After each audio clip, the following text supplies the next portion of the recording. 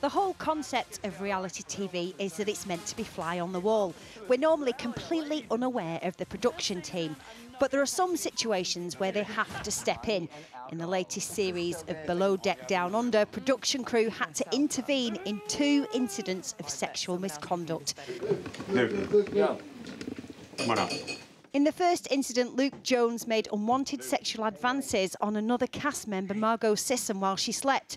A producer forces him to get down from her bed, then out of her room as he tries to lock the door. Hey friends, this is when you have to step down and you go to your own cabin. Okay. The second incident showed Laura Bileskalne trying to massage Adam Codra in bed without his consent before a producer puts a stop to it.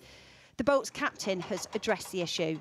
I'd like to thank the production team for breaking the 4th wall and stepping in, then reforming and allowing Aisha to come to me in an authentic manner and us dealing with it as we would as captain and crew. Door's staying open.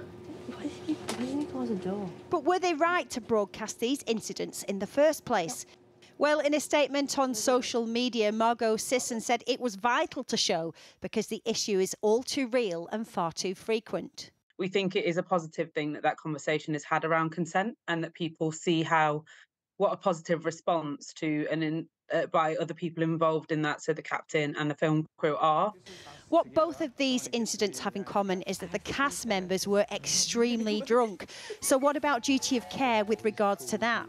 If people are under the influence, be it of alcohol or anything else, even just a particularly unusual situation that brings out an unusual behaviour in them, and that is then televised and broadcast, I think there is an issue that is, to what extent do we want entertaining TV? There are real lives at stake. There are real people involved. And that's where my concern would come in.